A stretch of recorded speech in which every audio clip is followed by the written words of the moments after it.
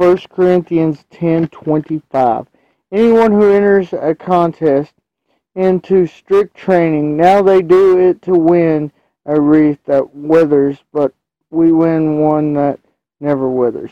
So what he's talking about is athletes train so much for this honor, for this wreath, and it was a prize, an obtainable prize. We as Christians seek a prize that can't be won on this earth and can't fade away.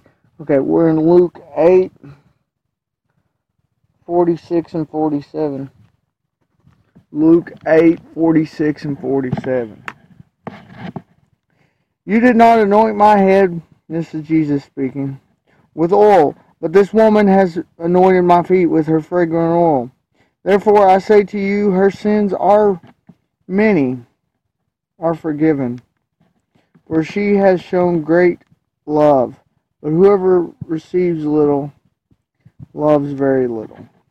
So what he's saying here, first off, this is the anointing that he gets before his crucifixion. The only anointing prior to his death that he gets. Because they go in to do it on Sunday and he's risen.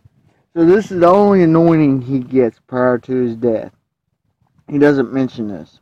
He mentions, you broke the custom by not anointing me. So don't convict her for doing something you should have been doing. Yes, she's a sinner, but she's showing faith, more faith than you showed. Therefore, she's forgiven. You need to seek the same thing she's seeking and realize your high place, your prideful attitude doesn't enter you into a humble service for me.